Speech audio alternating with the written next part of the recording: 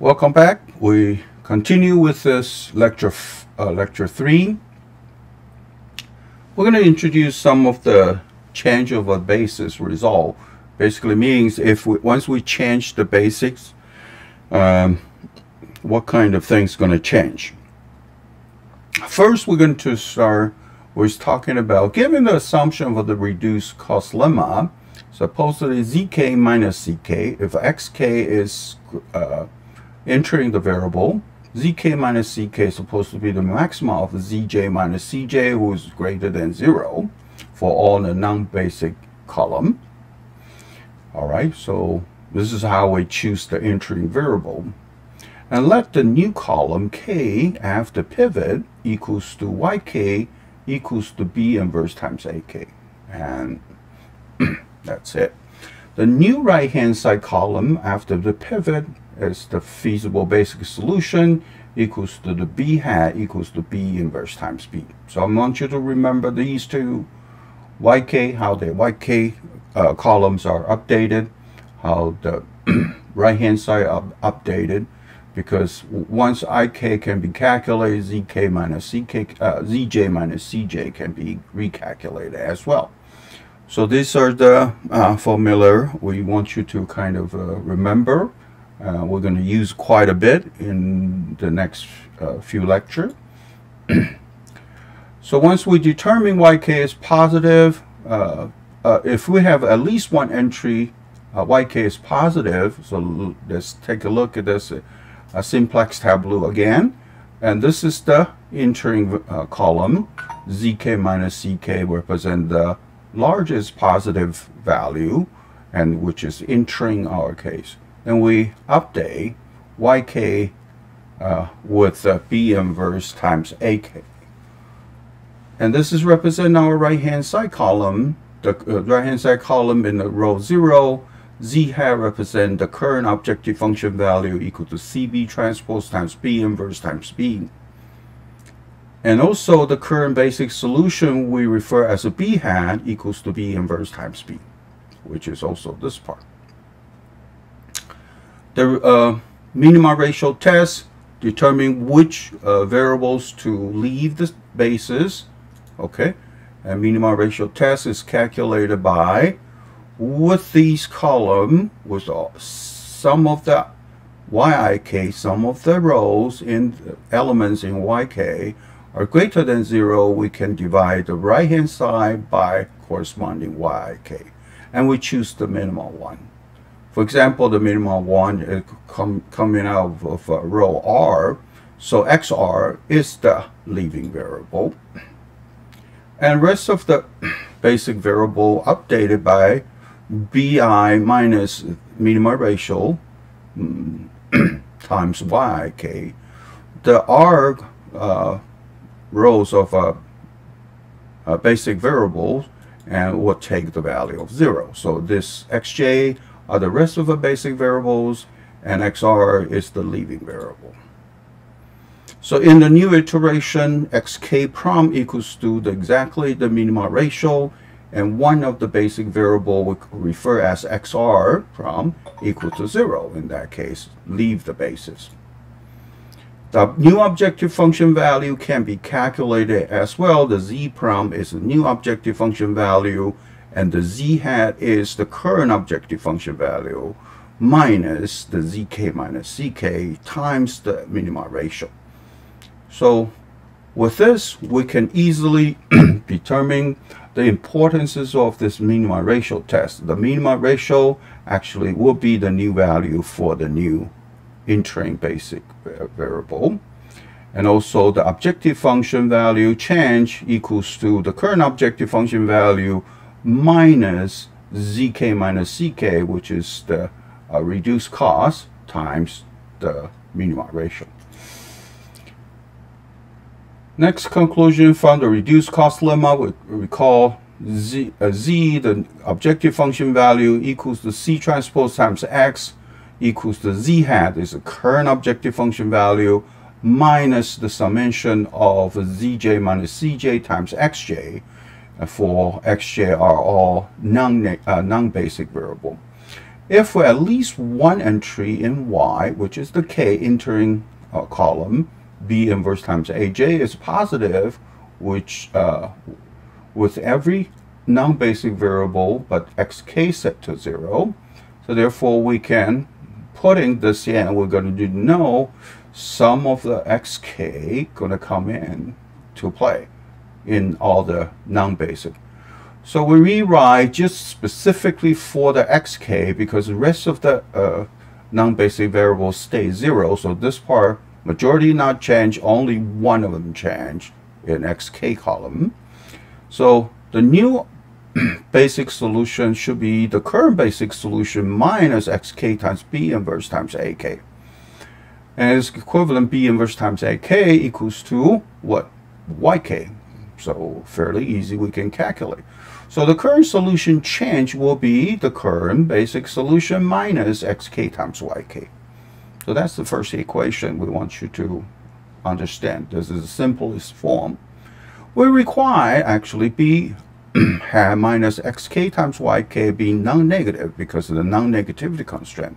So therefore xk times yk is between 0 to bi. This is what we call the second result.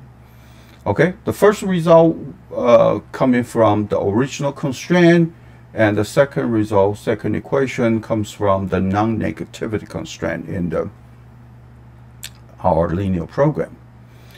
If yik less than or equal to 0 and xk, x prime k, which is entering variables, is greater than or equal to 0, the second one's definitely hold because this part is positive, xk is currently 0, and later on taking a value of positive, and yk is negative, the whole thing will be negative, times a negative, it will be a positive. So therefore b hat currently are all positive or 0, and plus a positive number, and then it will always maintain is greater than or equal to 0. However, if one of the rk is greater than 0, and so this second equation may not hold for all value of yk, so xk prom will be the new value of this non-basic variable, will be equals to the minima ratio, okay? Minima ratio for some of the yik greater than 0. So the minima ratio equals to br divided by y. R's is the rho, actually, the leading variable. Okay. Here we have, if we let xk currently equal to 0 in equation 1, x prom I equals to bi hat minus the minima ratio times yik. Okay. That's the case. And xr, which is the leading variable, will take a value of 0 in that case. Okay. Hence, xk entering variable as a value of the minima ratio. Entering basis xj will be equal to 0, leaving the basis, which is xr basically, which maintain the so-called basic feasible solution. What it means is we still maintain introducing one non-basic variable, set the value to the minima ratio, and one of the current basic variable will take a value of 0. So we maintain m number of non-zero value in my next solution, and rest of the non-basic variable take the value of 0. Okay, again, remember the xk is entering, xr is. Okay, let's talk about this last slide. Change of basis, result 4. When we're talking about xk is an entering variable, xr is a leaving variable. If in the column k, which is corresponding to the entering column, feasible yk is all the elements in yk are less than equal to 0, and a feasible solution can be chosen with arbitrary small value, and we explain why. Recall that the z prime, which is a new objective function value in the next iteration, equal to c transpose times x prime, and equals to the original current objective function value z hat minus the summation of zj times cj times xj, and xj's are all non-basic column variables. And this is according to the result from the reduced cost lemma we talked about before in the last lecture period. If xk is less than or equal to 0, and then we can accept xk, all the other non-basic variable we keep as 0, and we can replace xk into the our constraint ax equal to b, and the new the xb, currently the basic solution, will be b inverse times b minus xk times yk, as we said it before. And b inverse times b is equals to b hat, which is the current basic solution, minus xk times yk. If, and we know that b hat is currently non-negative, which is 0 or positive value. If yik is less than or equal to 0 for all the I and from 1 to m, so for all the elements on that y column are less than or equal to 0, therefore this case we can the xb will be b hat minus xk times yk. So xk currently is 0, we'll take a future value of positive, and yk's are negative, okay, or 0. So negative times a positive will be negative with this negative sign, and this term will be a positive sign. So there's no way I will change one of the xb to be negative. So this value result at current basic solution will be always greater than or equal to 0. We're never going to violate the non-negativity constraint for the original problems for any value of xk greater than 0. Also, we can see that since we choose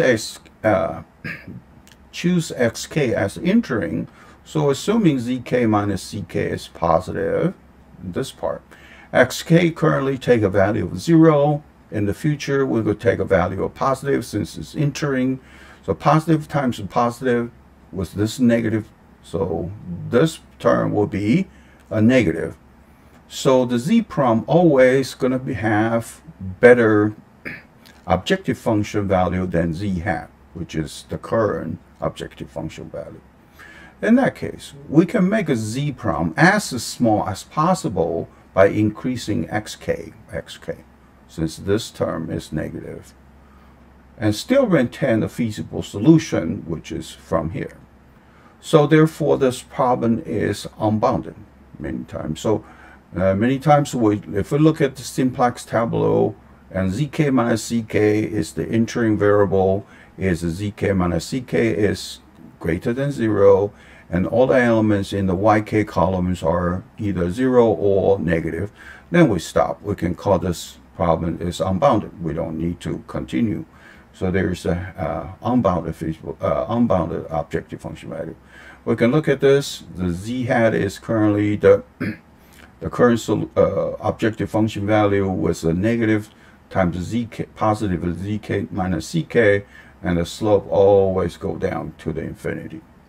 So that concludes this is the lecture 3, and we will continue to lecture 4 and giving you more example and how to convert these concepts into revised simplex method.